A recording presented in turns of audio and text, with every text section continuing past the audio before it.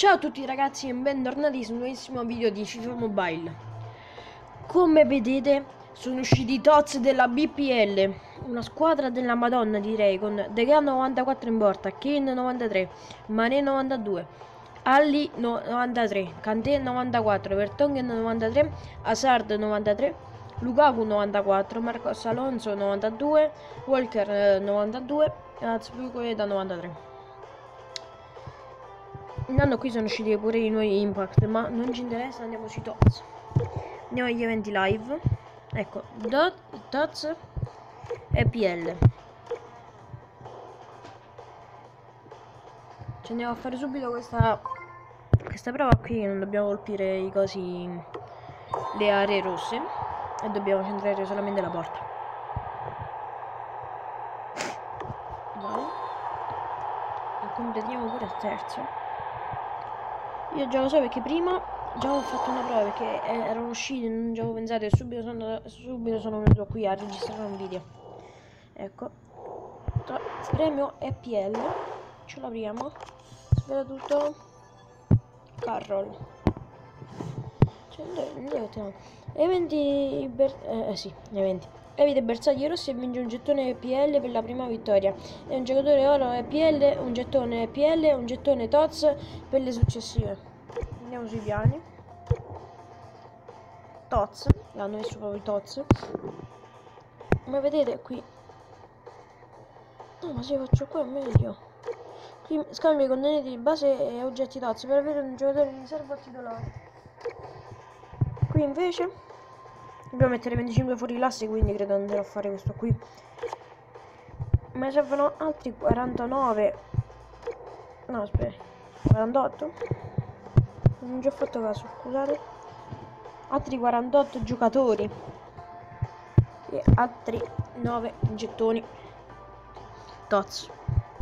Ci andremo a fare 2 di queste. Speriamo che qui possano uscire pure i giocatori fuori classe della BPL, perché che ne so, potrebbe uscire Kane, un Rooney, un Ibrahimovic, che tu lo vendi e poi dopo ti fai un po' di crediti.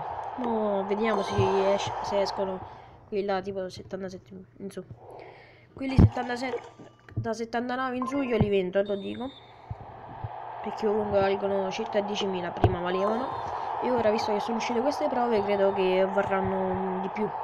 Spero almeno 10.000 crediti in più. Ecco. Questo qui è il terzo episodio di FIFA Mobile sul canale. Mi raccomando, supportate questa serie. Facciamo continuo. Abbiamo 8.000 crediti, quindi credo 2 giocatori ce la faremo a comprarli. Gibson 76. Però vedete, costano 4, quello là è brutto.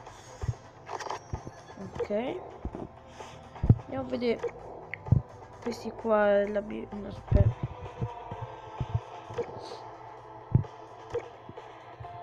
Squadra Premier League, facciamo massimo 75 70, perché i giocatori che ora non ce li trovo. Madonna ragazzi, sono saliti un botto. E vabbè, io come faccio a comprarli? Un attimo, voglio vedere i 70. Allora, i 70 quanto costano? Wow, bellissimo, costano un botto, costano. I 72. Cioè ragazzi, questi qua sono crediti facilissimi.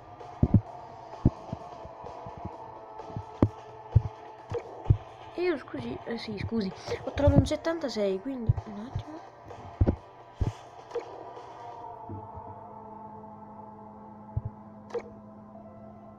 Questo qui è, sì, questo qui dovrebbe essere della, no, ho sbagliato, no, Baghdad non è. Difesa, no, nessuno qui. Andiamo al mercato. Allora ragazzi, sti cavoli dei tots, perché tanto non ce la farò mai a prenderli. Quindi i 76 per sapere quanto costano. 23.000, 17.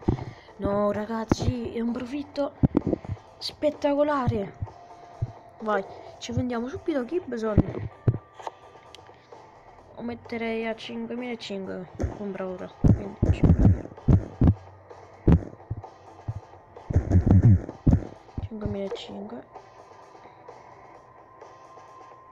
Sì, hanno fatto pure tipo un piccolo aggiornamento. I 72 non ho visto quanto costano. Cerchiamo i 72. Sì, l'ho visto però non me lo ricordo, Ok. 6.900 però. No, vabbè ragazzi, il top questo qua. Mettiamo pure le... Ecco, io sto qua 7.500. Lo metto a 6.000. Ecco, pubblico oggetto. Andiamo nei piani, andiamo a vedere che abbiamo. Tots. Abbiamo 2 giocatori. Però questi qui me li tengo qui intanto. Ci andiamo a fare altre 2 prove, perché sono 2 prove ci escono. E speriamo a sto punto di trovare un fuori classe. Speriamo un fuori classe. A sto punto, visto che ci servono così tanti crediti per i tots, non credo che me li prenderò. Però spero che mi esca un fuori classe sugli 82. Ok, uno già ho venduto perché ho sentito il rumore, quello fa doom.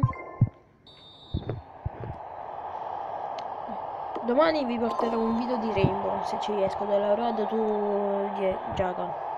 Sto a 13.000 crediti, quindi fra poco lo comprerò. Vai, Modeste. Ho inserito Modeste nella squadra. E ho tolto Asart. Ecco, uno l'ho venduto, mamma mia, 5.500. 75 buonissimo. Speriamo di un... No, un 79 però va bene. Mercato. No.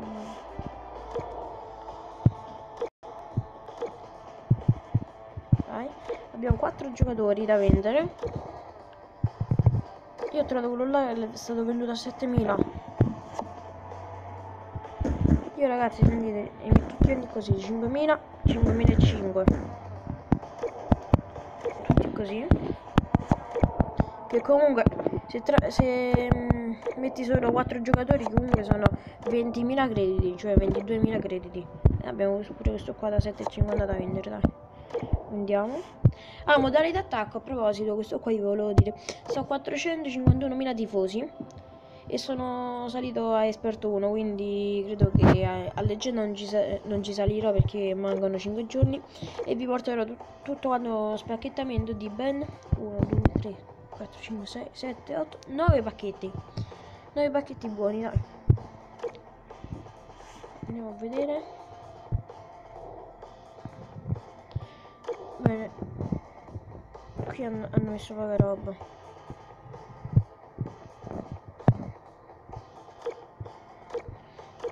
Mi fa piacere che si sono alzati così tanto. Una cosa, io volevo andare a vedere Rune quanto costa, che l'altra volta l'ho trovato. L'ho venduto a 30. Quando era? 80? Sì, era 81. Sì, è 81 era. Sì, vabbè, è stato sempre a 31. Invece i giocatori rossi di là, però che non superano gli 82. Vabbè, a parte questi qua speciali. Quadrato 54.000. Sago, no, vabbè ragazzi. Mamma mia.